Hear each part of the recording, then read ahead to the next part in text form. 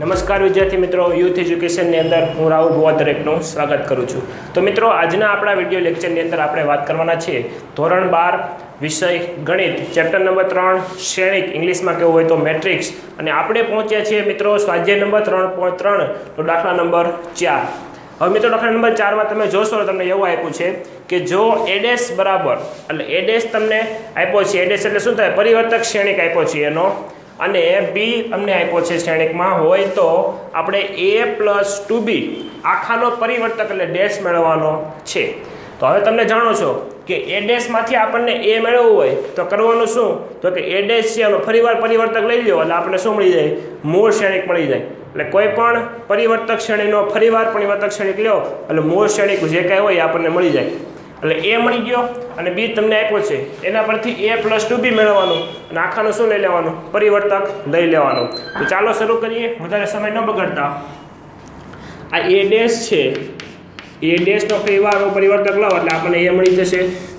તો પરિવર્તક લખાવો, પરિવર્તકમાં શું હોય, હાર હોય અને શેમાં ફેરવી નાખવાની, સ્તંભની અંદર ફેરવી નાખવાની, એટલે આડું હોય અને ઊભું લખી નાખવાનું ઇન્સર્ટમાં। તો -2 3 1 અને 2 મળી ગયો a, b તમને આપ્યો છે। તો હવે મિત્રો a + 2b હું મેળવું કે a + 2b શું થાય, તો a ની કિંમત અહીંયા મૂકી દઉં શ્રેણિકમાં કે -2 1 3 અને 2, ત્યારબાદ +2b એટલે 2 કરી, હજી આપણે શું મેળવીએ છીએ, a + 2b મેળવીએ છીએ એટલા માટે। હવે b ની કિંમત મૂકી દઉં શ્રેણિકમાં તો કે -1 પછી 0 1 અને 2, ઓકે ડન, આટલું થઈ ગયું કમ્પ્લીટ। આગળ વધીએ થોડાક।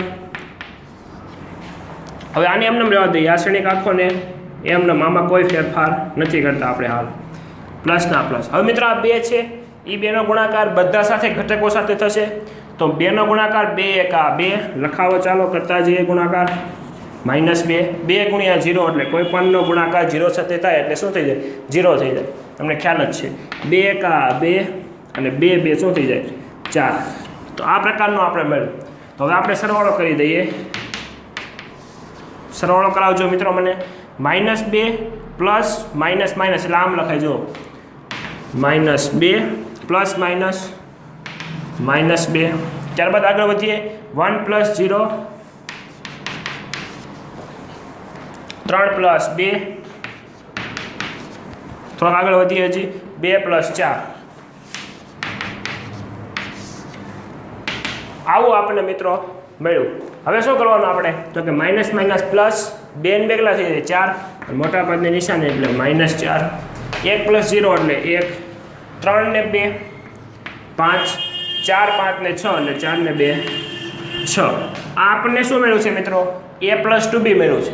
હવે આપણે શું મેળવીએ છીએ, આપણે મેળવવાનું છે a + 2b આખાનો ડેશ મેળવવાનો છે, અને આપણને શું મેળવ્યું છે, આ a + 2b મળેલું છે, a + 2b મળેલું છે।